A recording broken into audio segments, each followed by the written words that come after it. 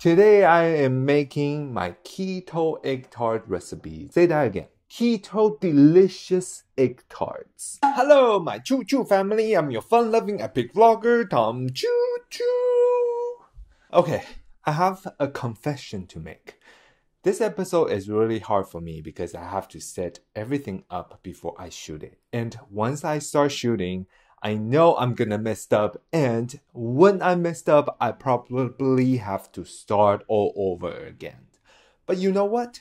I might just go with the flow and see how it is.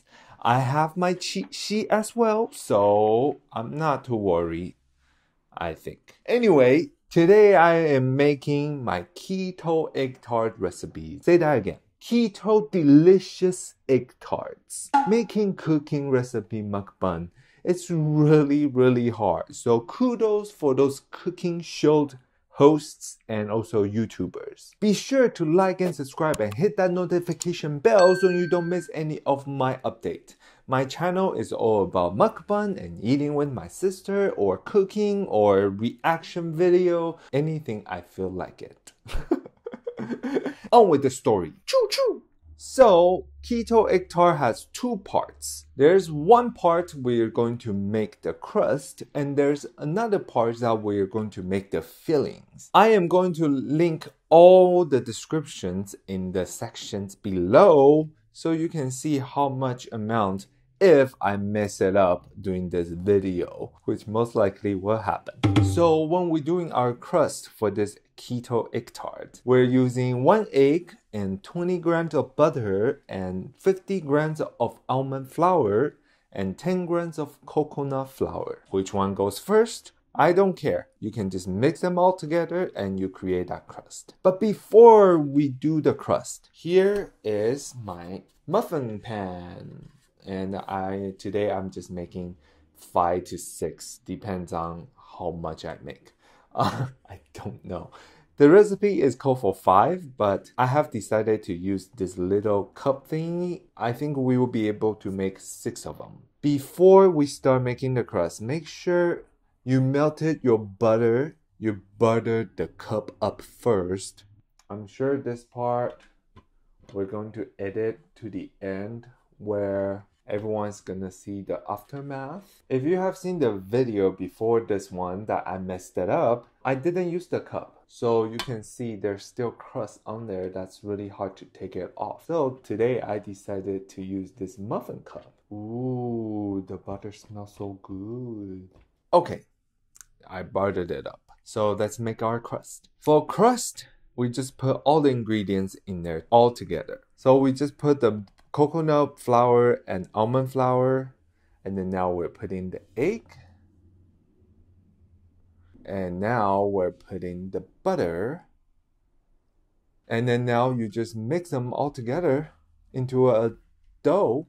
I think the most hardest part about this recipe is making it into a crust, but I got some tricks for you, so stay tuned. Make sure you mix it well. It's really hard for me to see it from this angle. If you do mukbang so much, the angle is different and you kind of had to adjust. Voila! Done. Now, let's put it. What you need to do, you just divide it into 6 of them. And you just put it in there first before we adjust. Oh, I think we're good. Okay, now use your spatula. Actually, don't use your spatula. What you need to use is use your hand. So I have a trick for you guys to make this crust way easier to form around the cup. Is to just take the little mold out and then goes around it like this. You can easily form it into a nice crust around this. See? Very quick. And then you can just put on there. We got one more to go. Trust me, this is the longest part. After that, everything is easy peasy. Now that we're done it, we had to preheat our oven at 350 if I didn't say it. Please preheat your oven at 350 before you start making the crust. And we're going to put in there for 10 minutes to cook this crust. But before we do that, you are going to use a fork just to poke holes on the bottom like this. Okay, now that we just put the crust into the oven, we're going to make our filling. There are 2 egg yolks, no egg whites. Some people just do the little balancing thing, but you know what? Baking is fun when you use your hands. So that's what I did. I just scooped the egg yolk up, and we are going to use 100 grams of heavy whipped cream, 20 grams of erythritol, monk fruit, or swerve, depends on how you're liking, and also 1/4 teaspoon of vanilla extract. You just need to put them all together and then start stirring, and that's it. I like to put my vanilla extract first because it smells so good. Amazing. And then we're going to put 2 egg yolk. Uh-oh, it broke. I use monk fruit just because it's cheaper at Costco. And start mixing. Okay.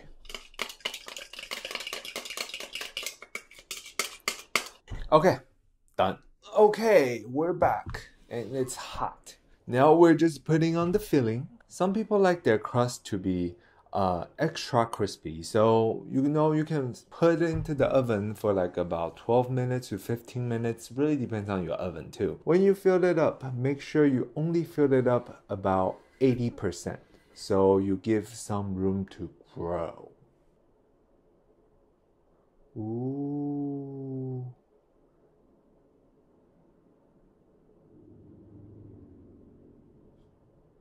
If you have seen my Instagram, you'll see this part.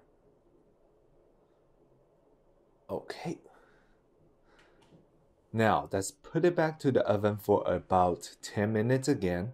If you think it's good, then take it out. I mean, it's all edible anyway. Okay, now that we're back, check this out. So make sure the pan is not too hot before you transfer onto the plate. One good thing about having the silicone thingy is you can easily transfer it and you can easily peel it off and you can easily put it on the plate. This looks so good. Ooh, hot. Ooh, check this out. So cute. Oh. Hot. Now let's do a taste test. Look at this. It's so cute.